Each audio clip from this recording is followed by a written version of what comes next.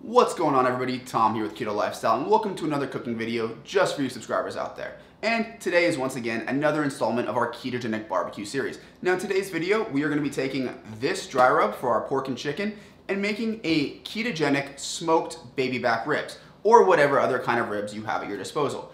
Now, once again, this recipe is designed to be used on a smoker, but I am including directions on how to use it in your oven, and the results are pretty much the exact same. You can still get that fall off the bone, tender, delicious rib that you really want. So if that sounds good to you guys, hang on tight, because we're going to show you how to make it.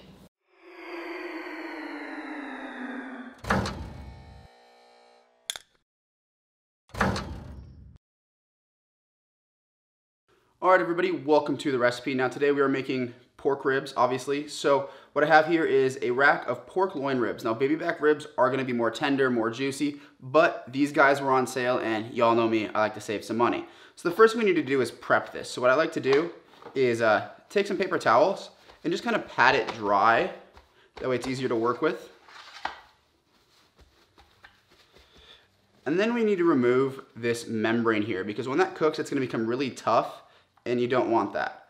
So usually you can just grab a corner and it starts to come up. You might need a knife, and then I use paper towels actually to help me get a grip on it because it is a little bit slippery. So you can see how it's starting to come up right here.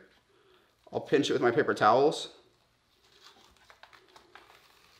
and just peel it off. It shouldn't be that hard.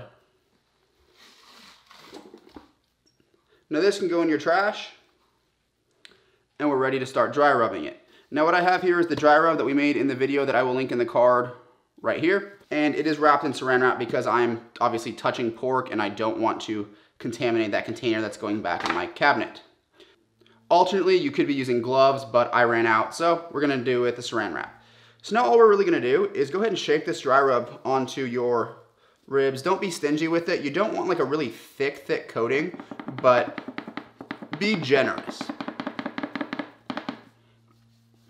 And then I like to go ahead and just kind of rub it in.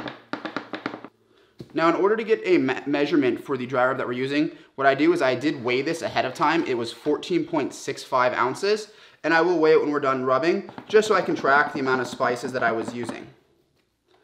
Now you will notice that some of the dry rub does end up on the tray, so what I like to do is just kind of press the meat down onto that, just so that I can pick it up and we're not wasting any spices, because let's face it, spices can get expensive.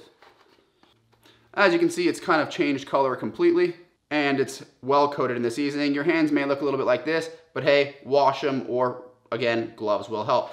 Now what I like to do with this is I want to wrap it in saran wrap and stick it in the fridge for about 3 hours. So let me go wash my hands and get my saran wrap. Now something like ribs here does not need anywhere near as long to sit in the fridge as something like, say, a pulled pork. Because of the amount of meat on it and how thick the meat is, this stuff should go through pretty quick. Now that being said, you could actually pull this out and dry rub it the night before if you wanted to, but if you've only got a few hours, I would say 2 to 3 and you're gonna be good. Heck, I've even done these without letting it sit and it turned out pretty good. So now that this is wrapped in saran wrap, we're gonna go ahead and stick it in the fridge for about 3 hours before we put it on the smoker. Once I'm ready to cook these things, I preheat my smoker to 250 degrees Fahrenheit. If you're using an oven, do the same thing. Then we're gonna place the ribs meat side up directly on the grate for about 2 hours, once they reach about 170 to 180 degrees Fahrenheit. We're then going to wrap them in a double layer of aluminum foil. This serves two purposes. It keeps them juicy and it makes them tender. Without the foil, it'll get dry and kind of fibrous.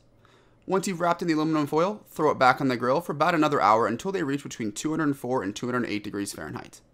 Now it is time to unwrap it and see our finished product.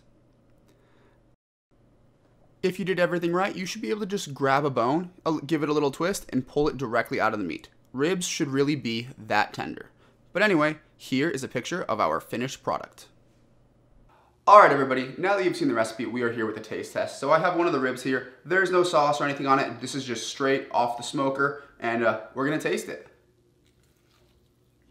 Now that is a good rib, guys. The secret to good ribs is not getting it stuck in your teeth. If it's getting stuck in your teeth and you're gonna have to pry it off the bone, that is not a good rib. You want that bone to slip off. You want the meat to be soft, juicy, tender. Mine's a little bit smoky because I did it out on the smoker. The dry rub packs a ton of flavor. And if you really wanted to, that red barbecue sauce that we made in this video goes great on these. I'm not a big fan of the white sauce on ribs, but the red sauce is absolutely perfect. So with that, guys, I'm gonna go ahead and close out the video. If you like the video, leave it a like. If you have any questions or comments, leave them in the comment section. And if you have not subscribed yet, do me a huge favor, guys. Hit that subscribe button, show some love, and I will see you in the next one.